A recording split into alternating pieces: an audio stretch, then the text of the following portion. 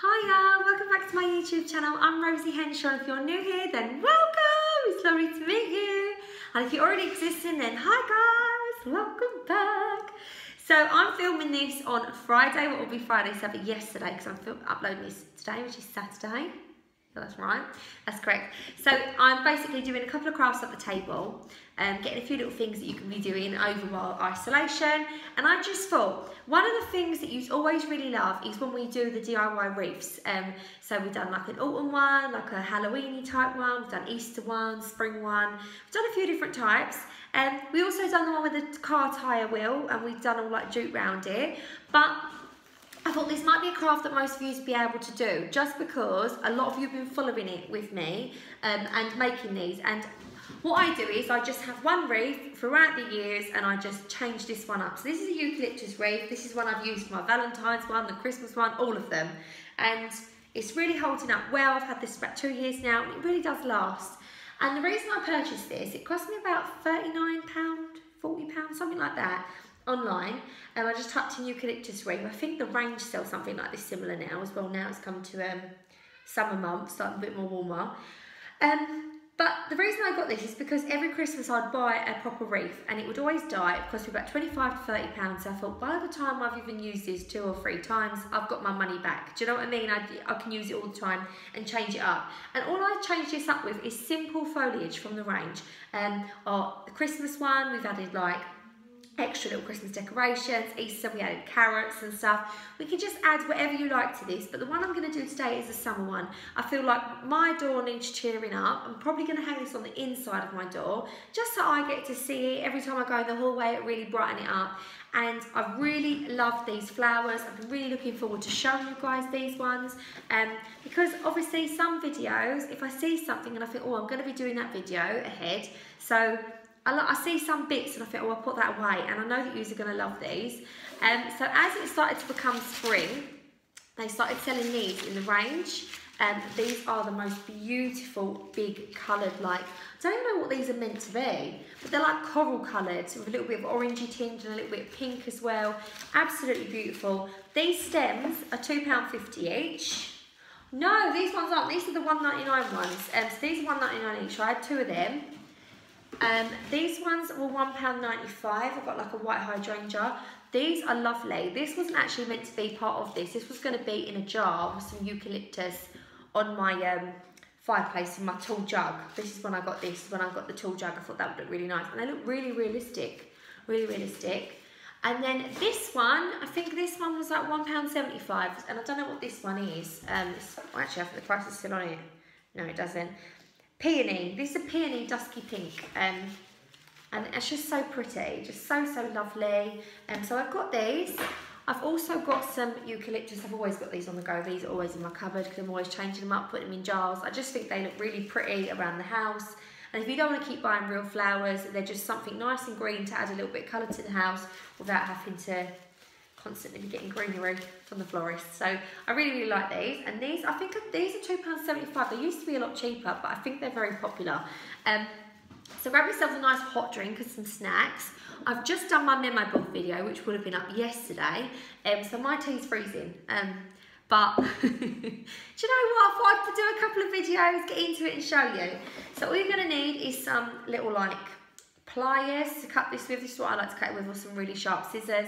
And I've got a little bit of florist wire. You can use glue gun, like glue stick, to glue these in. But actually I thought, you know what, I'm not going to use the glue gun because not everyone might have a glue gun at home. And then I thought, you know what, a lot of people either have florist wire or some string. It's basically the same stuff. So what I'm going to do first is I'm going to break off some of this eucalyptus and do it into some sections, because I'm going to scatter this throughout to really buff this out, because this is getting a little bit, looks a bit dark.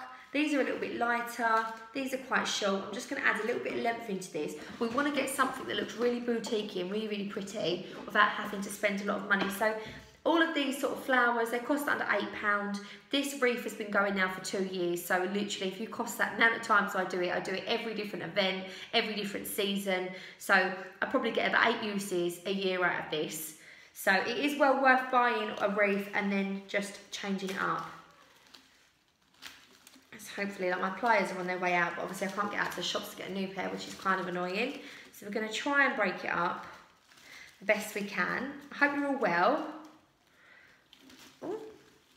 I'm feeling really crafty lately, like I want to get my crafting on. Is anyone else feeling like that? Like I felt like a stage of, I've done some organising, I've done a lot of decorating, and now I'm in a craft mood. I feel like now I've done a lot of the big jobs, I'm sort of feeling like I just want to sit at the table and do a little bit of pottery about. Oh, are we cutting it? Are we cutting it or are we not? Oh yeah, he's come out. We're calling it a him. Does anyone else do that? I always name things. And I know what sex they are. I'm like, I said, that's a him. This plant's a him. eucalyptus. Right, so once these are all nice and trimmed, the little thin ones are really easy. I think it's because that thick bit, that was a few of them stuck together. So I'm just going to break these up. Try and do them individually actually, so that it's not, I'm not sitting on the phone just cutting these for hours. Boring ya. Oh, yeah, so they're all cut up. I'll get rid of that stem. If you don't have any florist wire, but you do have a few of these stems, you can be really nifty. And if you just peel this off, you do actually, these have got like bendy wire in them anyway, because they bend, you probably wouldn't even need florist wire. And then what I'm going to do is I'm just going to take the heads of the flowers off of the actual stems. Keep these though, because we're going to be using a little bit of this foliage to sort of pop it up, like spruce it up a bit, add a few different like foliage textures to it. You end up with like a sharp bit. These are lovely. How lovely would these sort of be, just stuck on like the wall or in your hair? Like Frida Kahlo. I've got my other one. With this one, I'm going to do like an asymmetric type shape again, very similar to when I done a spring wreath with the car tyre. But what I really love is I really love eucalyptus with loads of big peonies and stuff. I think they look really, really beautiful. I'm just really looking forward to this going on the door actually. It'll be nice and colourful. So what I'm going to do is I'm going to start putting the flowers on first and placing these where I want these to be. I kind of want them clustered. So I'm going to be hanging the wreath as if, where's the most fullest part? Probably there. So I'm going to hold it up this way. I'm probably going to try and fill out the wreath here. So all I'm going to do to start is I'm going to pop it through. It will come through all the way to the back. And all I'm going to do is I'm going to bend the metal. Let's see if I can show you. I'm just going to bend that metal round the actual metal frame of the existing wreath. Then you don't need to use no glue, no wire, and it will stay fixed. And then once it's all over and done with and you want to change it up, there's no damage to the wreath. And then just position your flowers to where you would want them. I think these are so beautiful, these flowers. So the next thing I'm going to use is probably my other coral thing. Position these and then we'll position the others around it. Now, there's quite kind of bare here as well. I think there would look really nice. So yet again, pop it through. Oh, it's kind of tricky to try and show you on the camera. Oh. So pop it through and then I'm just going to bend that again around the back of the frame. You don't see none of this when it's all hung up. Not that it's very on show anyway, you can't really see it. Make sure the sharp bits are tucked in, because obviously if you're hanging this on a freshly painted door or on a wall, make sure the sharp bits are not on there in case it scratches up the paint. So just bend the sharp bit in towards back into the wreath to the front. So we've got our little peonies, I think they are on there. So now I'm going to add like a pink peony. Now I want to sort of add these to it, but I don't want it to look too sparsy. So I think a nice pink one there, perhaps. It's really good to just try this out and position a few to see where you might want them. I'm thinking the white's a bit, I don't know. Put the white one there and then let's hold that in place a sec. And then perhaps put the pink one like, yeah, I quite like that. So what I'm going to do now is these ones haven't got a sharp point on the back of them. So all I'm going to do is get a bit of florist wire, you can get some string. I'm going to cut some off. And under the back of these hydrangeas, you've got all these kind of like little loops. I'm just going to loop it through a couple of them, like the stems. Bring it back round so it's sort of looped round it. I'm going to twist a little knot into it so it's kept nice and tight, and then you'll just have two little bits hanging off it. So once you position this into a position that you like it, then we can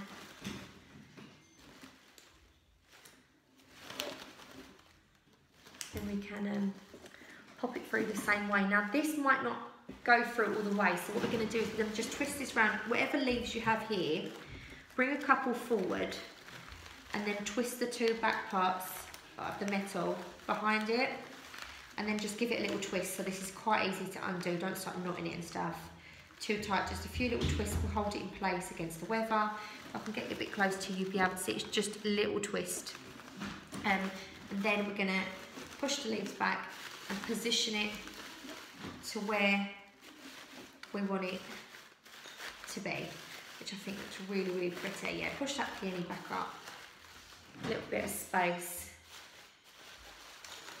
That's it, bring a bit of eucalyptus. We're gonna eucalyptus this up, so it ain't gonna be so blocky of just flowers on this side, but I really like, you know, like when you see on Instagram these beautiful big florists, and they're in London, they've got the most beautiful pink and sage doors, and they've got all these floral like bushes hanging on the like wreaths on the door. We're going to do this at a fraction of the price. So once you get your initial outlay of your wreath, which I know a lot of you have because you've done it at Christmas or autumn time, we've done the pumpkins in it, and once your initial outlay is, you're talking each time maybe about £6–7, and that's if you're changing up the flowers. To be honest, these are very similar to the ones we use at Valentine's, so you could use these type ones or the other spring wreath. So you'll end up having a big selection of what you use anyway, and then you can kind of just add more to it. So I'm thinking of this one kind of here. So again, I'm going to do the same technique as what I just done with the hydrangeas. Trying to make this one a little bit more down in towards the circle of the wreath, because the hydrangea's kind of on the outside. So just bring this one down to give a little bit of symmetry. Yet again, just twist it. Don't go too mad with the twisting, because we do want to undo these because we're going to be using these wreaths again.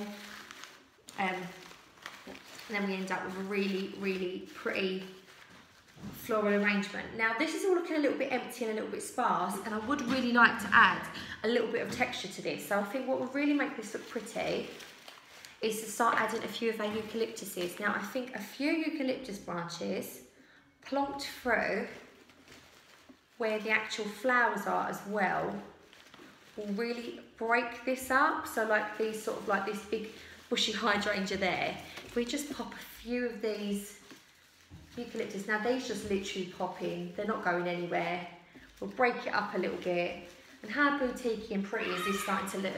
It's really starting to take shape. And then what I'm going to do is I want to have that symmetry there, so I'm going to do the opposite corner. I'm just going to pop a few extra ones in. I'm going to get a nice long one because I feel like we need a long one there.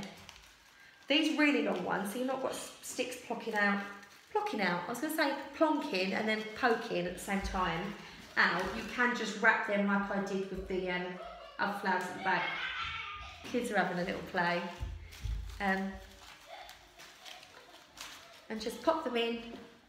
I'm going to, while we've got that symmetry, really make it a little bit larger here. Pop them through. And then we've got a nice big one here as well. So I think we're going to start to go up the wreath. Pop this through the back. This one is definitely going to need twisting, just because it's quite long at the back. So then it just, you can sort of twist it back into itself. So there's not going to be no sharp pieces hanging out the back, scratching up your walls or the doors or anything that you've got. And these little ones that I've got, they can just be plonked in. If you want to fix these with florist wire, you're more than happy to, but I can shake all that and they're not going to come out anywhere. They're absolutely fine. If you live in a really windy area and there's scum on your front door and you feel a little bit nervous about your floristry, then obviously secure it with a little bit of string or a little bit of rope or some florist wire. Now I'm going to start adding some of this foliage here. So all of this foliage, they come on these stems. Now these ones from the hydrangea actually pop off. So you could hot glue these on. I'm not going to, just for the purposes of this, because I want to just show you. So I think because that's a hydrangea, it'd be kind of nice if we had the hydrangea leaves next to the hydrangea, so it looks like it's almost just been picked, and it's sort of like, it's just looking really, really beautiful. And these are some of the leaves off of the bright pink coral peonies, and I think if we start adding a few of these in the more sparse areas, some of the leaves, like I say, you can affix these or you don't have to. And we've got like a little bit of a sparse area down here. So try and fill out any gaps you may have. I've got a little one up top there and a tiny one down there. So I'm going to break off a few more. Some of these are really long as well. Some of these you get really long ones, like big. These are kind of like that. Do you know what, this would look really pretty, and I'm seeing a lot of like little girls' bedrooms. Oh, sorry, I do apologise for my battery. Not a shocker. You do get these really beautiful kind of like botanical bedrooms with these sort of on the wall. A huge one of these would look amazing. I might have to make one for my little niece that's on the way. She'll be here next month, I can't wait. And just, you can just plonk these in, pull them right in tight. Make sure that once you've got them in, you share some of the eucalyptus and spread it around the front through the leaves, so it's not just a big chaotic leaf sticking out of it. You've got to try and blend it in as if it's almost just been there the whole time and you just didn't notice it. We've got to try and make it like a wreath that we're incorporating that we haven't quite made up yet. I think that's a bit too big actually. I'm saying about let's have it big. I think maybe like a 3-stem one would look a bit better. But that's what's nice. You can always fix these on later. But it's nice just to have a little fiddle about and see what you like. And what would be really nice with this is if you sort of put like a really big sort of like hanging pink ribbon. I haven't obviously been to the shop, so I can't get none of that. I wish I could, but I can't. And once it's all over, I suppose I could get some and then hang it on, but I'm really, really happy with that. It's just a quick little wreath tutorial. I'm pretty sure you have, if you already have the crafting wreath, because I know loads of you did when we've done all the other wreaths throughout, then you would already have this. And I know so many of you guys have got the eucalyptus from the last crafts we've done, or even flowers in jugs. If you fancy a little wreath on the door and change something up and give it a little bit of spice, and you want to add a little bit of something to your home to make you feel happy during isolation, then you might already have these. If not, have a little look on YouTube at little tutorials how to make paper flowers. Perhaps you and your children can make some paper flowers to add to your wreaths that you have. And yeah, get crafting. Obviously, I did do a wreath where I made it out of like a circle tire, like steering wheel cover and dew.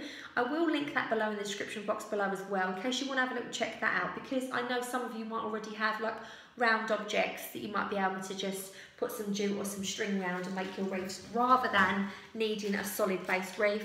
Also, if you have wire hangers, you can sort of shape that into a circle, add the foliage to that. That would look really beautiful as well. There's loads of things you can use. Heart-shaped decorations or heart wreaths that you've got, any different things, wicker hearts, anything you want, you can. And I just think that this looks really, really beautiful. I'm going to have a little, like, bit more of an arrange. I'm going to make sure that coral one's a little bit over the white, because I feel like I'm enjoying that coral a little bit more than I am. That's it, the white. So this has been my little summer wreath. I can't wait for this to go on the door. I think it's going to be a nice contrast to the dark grey that we've painted in there. And I'm absolutely loving it. Also, while I've got your attention, I wanted to show you, a lot of you guys I was telling on when we done the hallway decor, that we've got the light switch covers. Now we went on, I thought I got them from Amazon. I do apologise guys, they're off of eBay. I will also link them below as well. I think they're about £5, £6 depending what size and colour that you get. But obviously, there's no electricians about that's going to be going into people's houses at the moment. These are delivery, and they can be contactless delivery, so they leave them on the doorstep and then go. Deliveries are the best way forward at the minute. But we've ordered these because we need, the whole of our house are like the old white light switches. Now, it's going to cost quite a bit of money to have them all changed. Now, yes, you can buy them for about £7, £8 from like places like Home Bargains or The Range, but most electricians charge a set fee per set of plugs that they change over for you. And also, if your walls are really old like ours, they might crumble around with the plaster, because our plaster are plastered around our old shape, and a lot of the new plug sockets are a little bit smaller, so we might end up with a little bit of stuff that needs filling. So I'll show you, because these are really, really, oh, you got my thumb there. Woo. So these are the light switch covers. They're not perfect. You obviously can still see the white through it, and they just screw through. So you take the screws out of the white plug, you put these on top, put the screws in. They come with these silver screws as well, and they're just really lovely. They finish it off a little bit more, make it less of an eyesore that they're like, and we're a little bit, sorry, ooh, pop you back down, and we're a little bit, gone a bit like a a yellowy creamy white where they're so old. I don't know when they were fitted, obviously not in the 1930s when the house was built, but they're really nice. We've got them in the hallway now as well, and they're really lovely, and I wanted to see how they looked on the double switches, because on that double switch the switches are widely parted, but the ones in the hallway are next to each other. So I knew they'd work in the hallway, but I weren't sure, and I wanted to see if that fitted first before I start getting the single ones in here. So I've just gone online, ordered more for the single switches, and when you just think you can take them off when you're painting, you don't have to be an electrician to do that. You don't have to turn the electric off before you like take them off. It's literally just the 2 screws. Or actually, turn the electric off. I'm not implying that in case you electrocute yourself. Turn the electric off before you touch plug sockets. But they were really simple to put on. It literally was unscrewing, sticking it on, and then re-screwing the screws. There's no glue, no mess being left. Whenever we redecorate, I can take them off. I haven't got to worry about masking taping it up because the covers go back on. And yes, I thought I'd show you because I did say I'd show you, and I'm going to link them below in the description box as well. So we've done our little summer wreath, summer dreams. So yeah, hope you enjoyed it. I hope you enjoyed this video. Please subscribe if you're not already subscribed, and give it a thumbs up if you want to. Obviously, if you don't want to, that is absolutely fine. We're still in the club. And yeah, I hope you enjoyed it. So, and thank you as well for all the lovely comments. I still haven't said thank you for all the lovely comments that you give when I've done my my Q&A. It was absolutely amazing. I weren't expecting all the lovely feedback that I got and all the lovely comments, and I hadn't had time to sit down and message back to you all, but I just really feel grateful. It's so lovely. So hopefully you enjoyed this video. Take care, stay safe, stay home. I've been Rosie Henshaw. See you later. Bye.